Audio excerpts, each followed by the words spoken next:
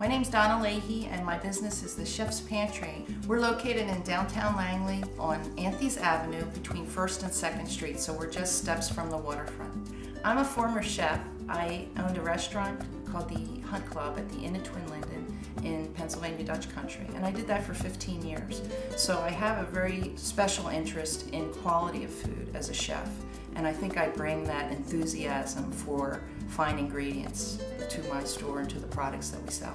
When you first come into our store, the highlight of our store, I think, is our great selection of cheeses and artisanal meats. We also have a terrific selection of imported French and Italian wine. We have beautiful French linens from Garnier Thibault. We have imported teapots from China.